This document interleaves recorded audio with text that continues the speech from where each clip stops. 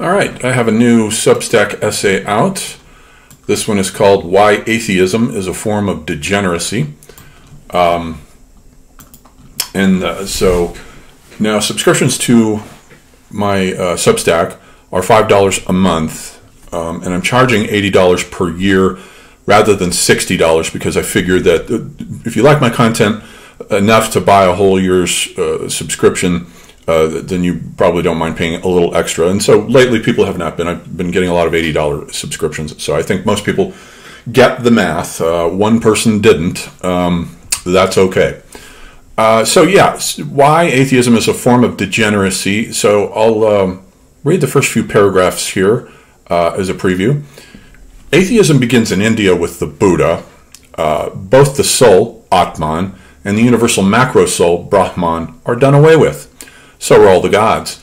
The only thing that counts is nirvana, which means to blow out, like a candle flame.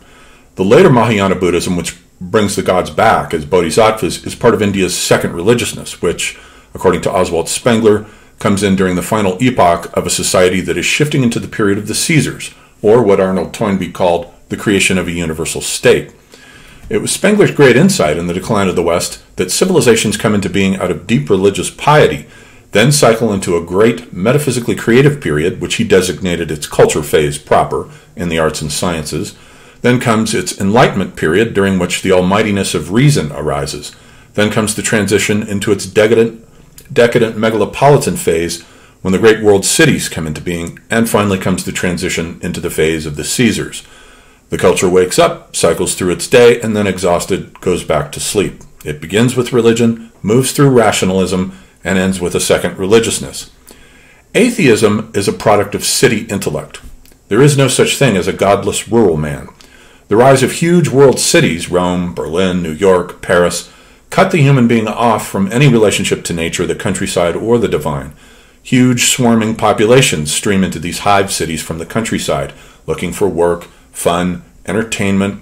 Coliseums and sports stadiums must be built to stimulate mere nerve excitement. The megalopolis cuts the human being off from all cosmic connections whatsoever. And it is the Socratic man who begins the process of nihilism through the creation of atheistic philosophical systems that originate within cities that then grow, spread, and carry the nihilistic thought to populations who simply live out entire lives thinking that it is true. It is not. In China, Confucius is the first Socratic man. In his Analects, he is very concerned that upholding all the proper rituals and sacrifices to the gods be maintained, yet he did not believe in the gods at all. He simply knew that rituals bring stability to society, and he was absolutely correct. All right, I'll leave it there. Keep in mind, I've read about, I'd say, about a third of the essay, so those of you who want to read the rest of it, subscriptions, once again, are $5 per month, $80 per year. I also do private astrology readings. Hit me up if you're interested in one of those at johndavidebert@gmail.com. And I also do tutoring. I have a couple of students now. We're working our way through individual books. Carl Schmitt's Nomos of the Earth and Peter Sloterdijk's Spheres trilogy. So if you would like private tutoring sessions, I do, of course, charge for them. Hit me up at my Gmail, johndavidebert@gmail.com. All right. See you on Substack.